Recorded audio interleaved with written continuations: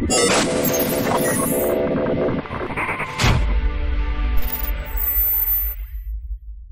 guys, welcome back to the world's worst fishing. I'm Chris Jones, and thank you guys so much for tuning in today.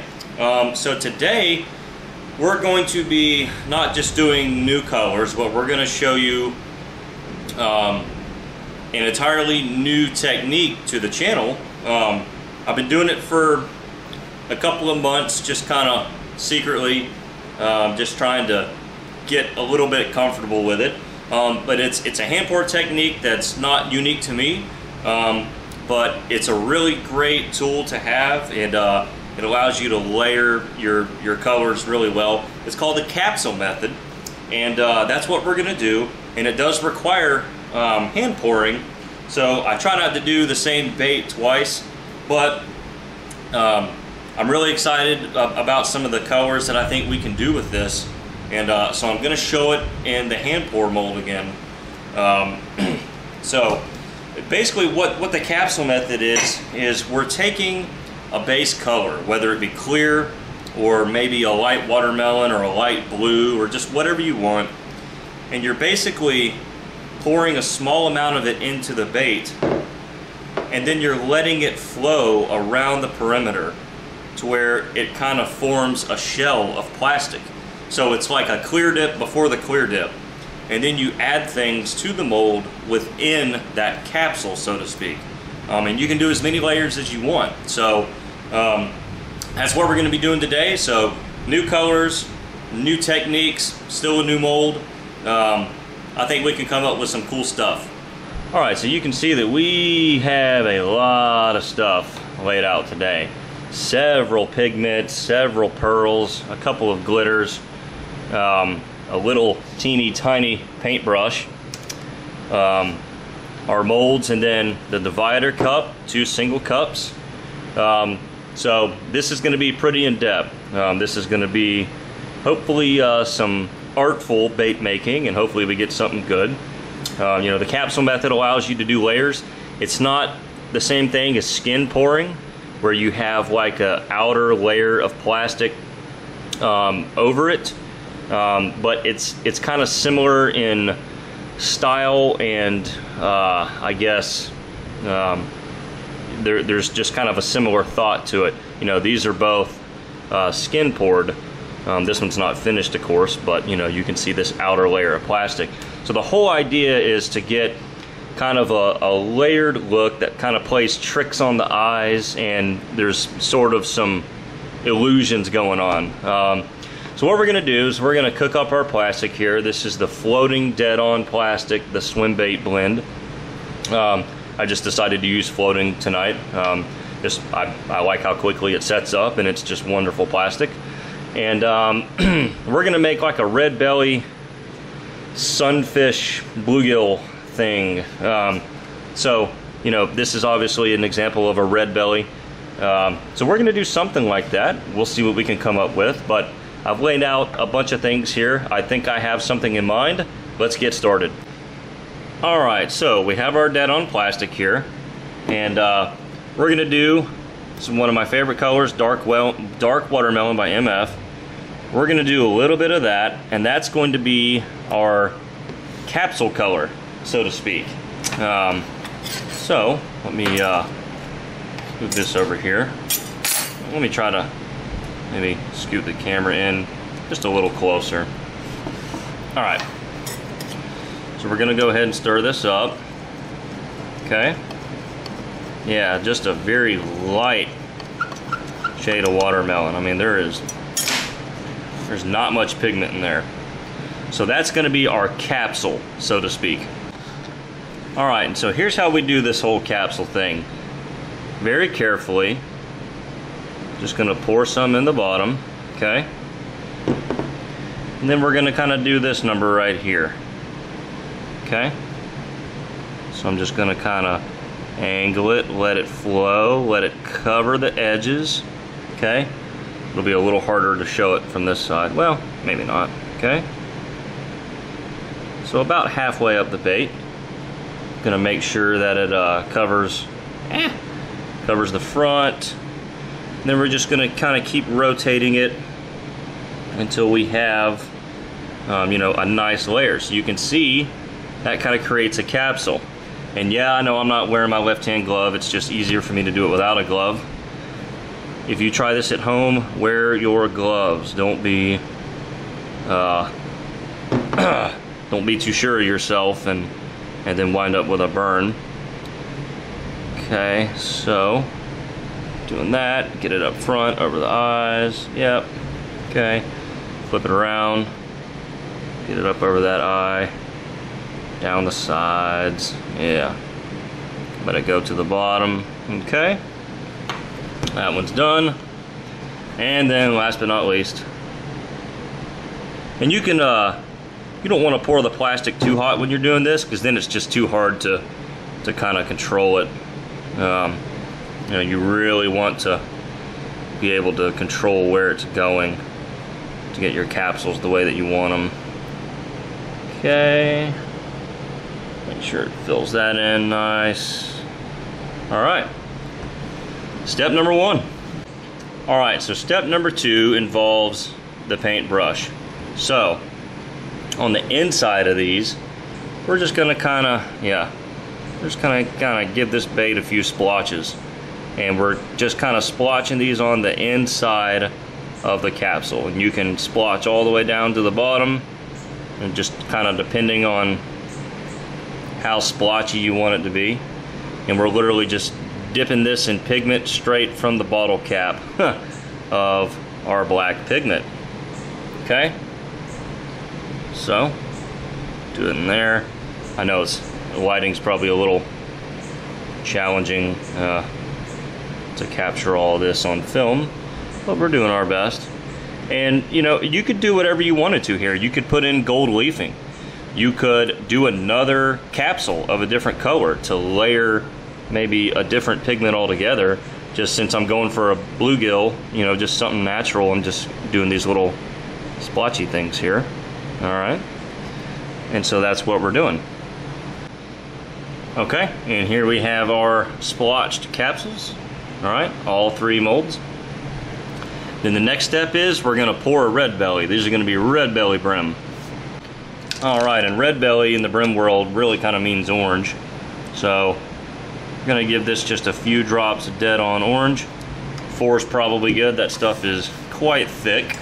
All right, so go ahead and mix up our orange. Yeah, looking good. Looking just about right. And then we're gonna add some small black flake to it. All right. So here's our little black flake, 0.1 or 0.015. All right. Put that in the orange there. Set that aside. Just kind of give it a little quick hand stir there. Yeah. That's kind of what it's going to look like.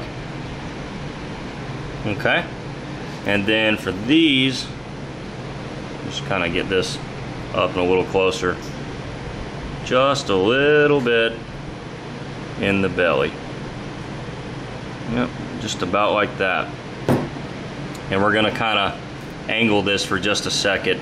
Just kind of keep it angled. And really, you can prop it up on something. You can get your, you know, your rag and just prop it up like that and just kind of keep it angled how you want it. So that's what we're doing. We're just pouring these little red belly sunfish here.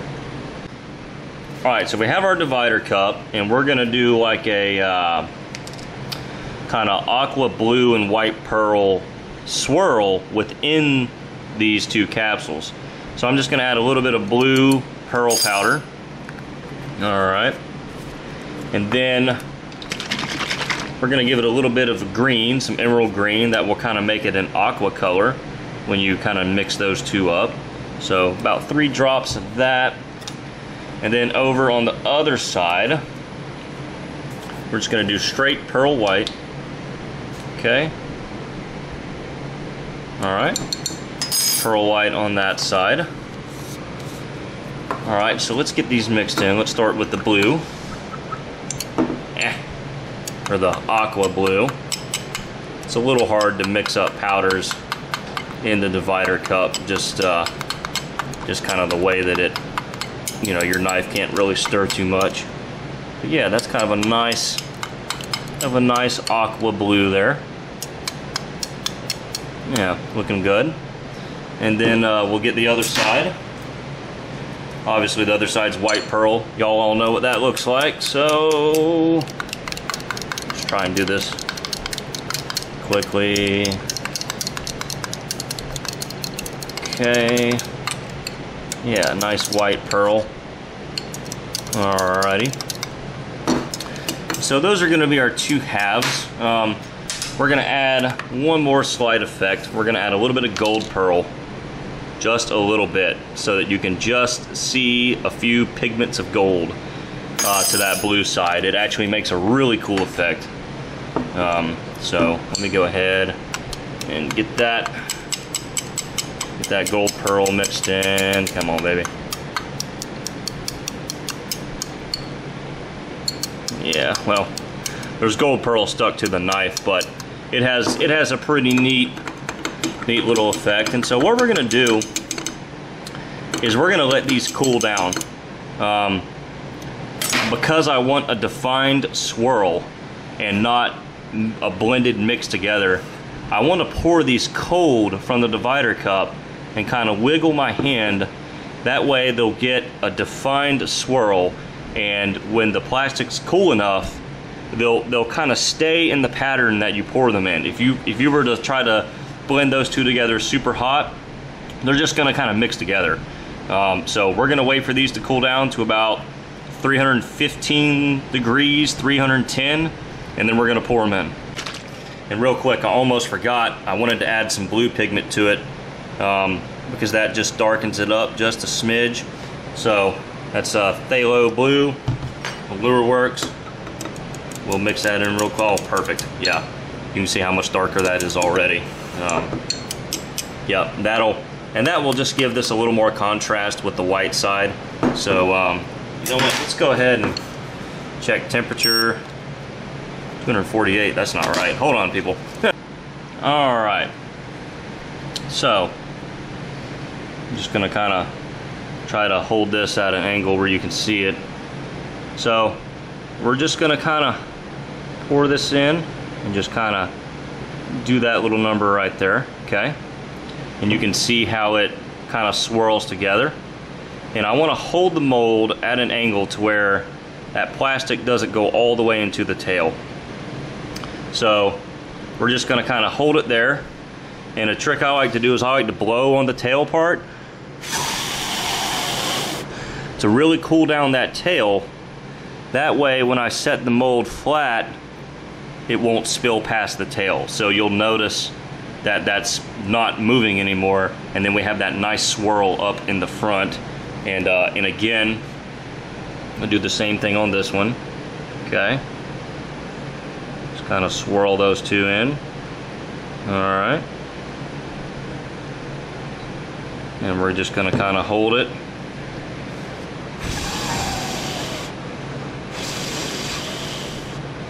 Blow on that tail to try to stop the flow. Okay, and then we can set that one flat, and that will kind of let it even out. So we're going to do that to the third one, and then we're ready for the final step. All right, in the final color here, we're going to take the same color as before, the MF Dark Watermelon, but we're just going to do a little more of it, and by that I mean we're just going to make the color thicker. And then we're going to add some medium black flake, that's 0.035. So this is just kind of a straight kind of watermelon seed green pumpkin color. And all right, we're just gonna kind of mix that in like that real quick. If you do choose to stir in your glitter like that, always wear gloves and be extremely careful. All right, and now we're just gonna pour our top layer. Very good. On down into the tail. All right, tail's full. Mold is full. Perfect. That's all she wrote. All right, voila. We're gonna let these sit for 5 or 10 minutes. Then we're gonna take them out. We're gonna give them a quick dip in the bath over here. And then we're gonna attach some eyes and dip them.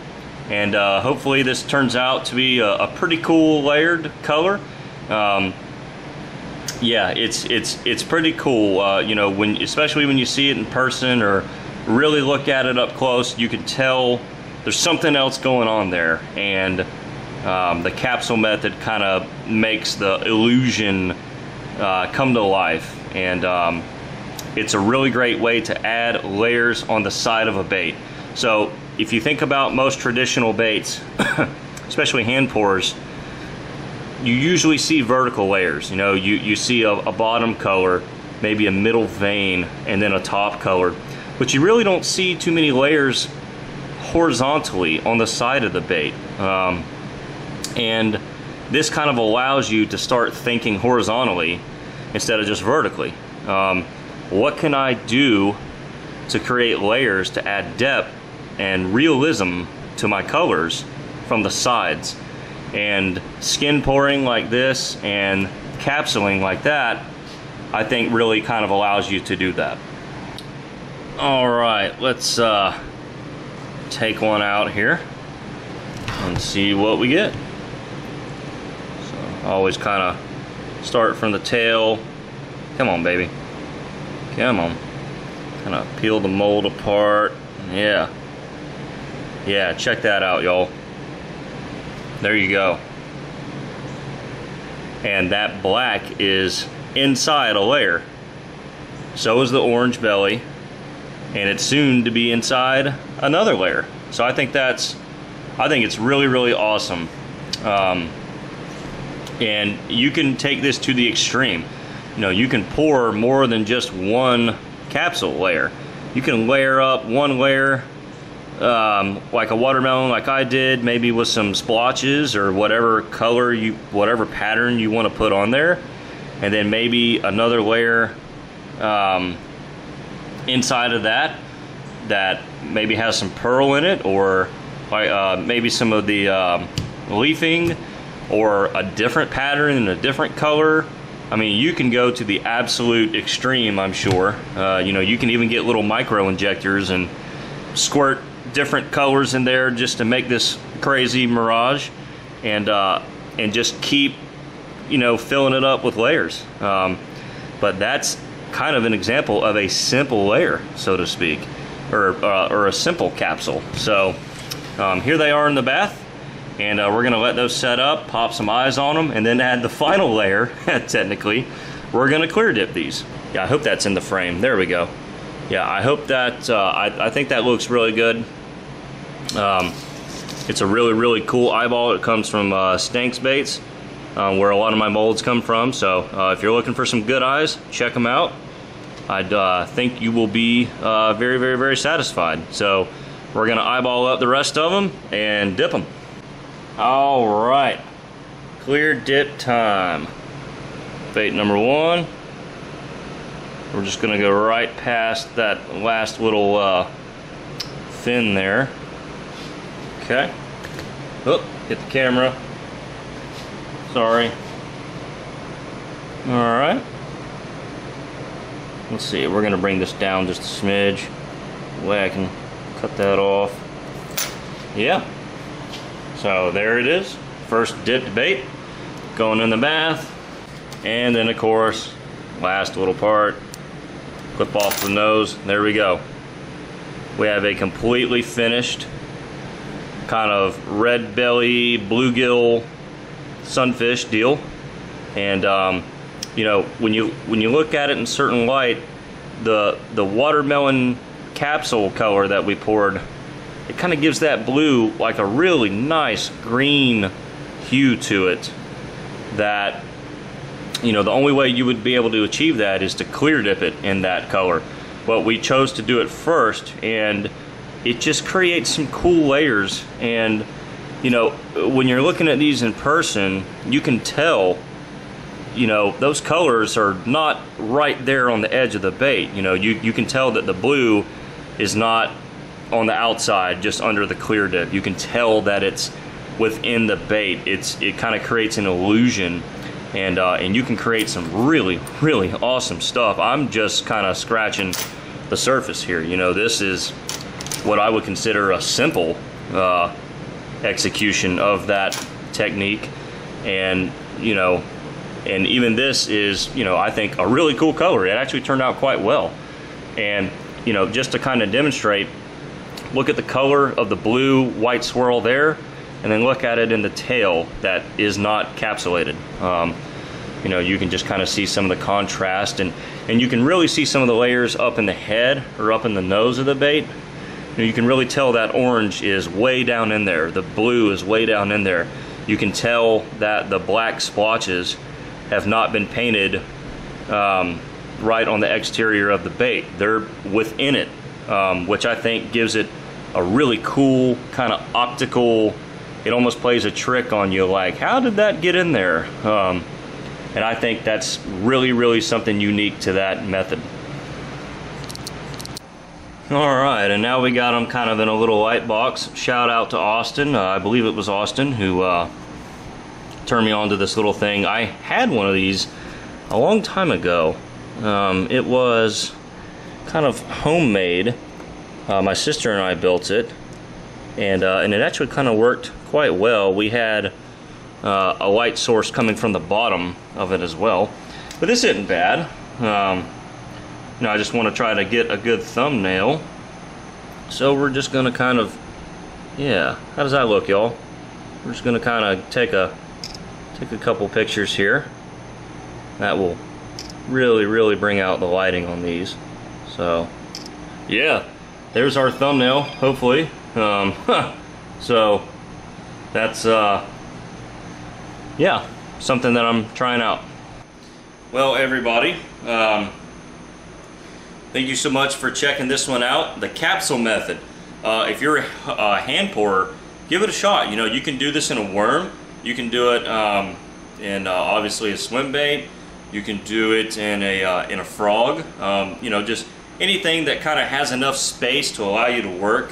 You know, I think it's probably more common in swim baits because they're usually pretty thick on the top, and you know, that kind of allows you some space to work with. A little thin worm would be quite tricky, although I'm sure you could do it. But yeah, you know, that's just one of many cool things that you can do. And it's still relatively new to me. I've only been kind of trying it out, experimenting with it for a couple of months, probably 3 or 4 months. And once I got kind of this new mold, a mold that I have 3 of, you know, I kind of really started doing it more. I did it a couple times with the big 7-inch mold and the 8-inch mold that you've seen on here before.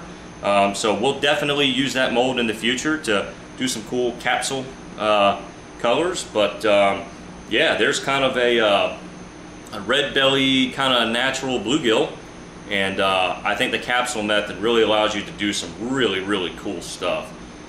So these will, I mean, they look good. It's like the color comes out when you put them in the bath water. So underwater, in the water, these are gonna really shine.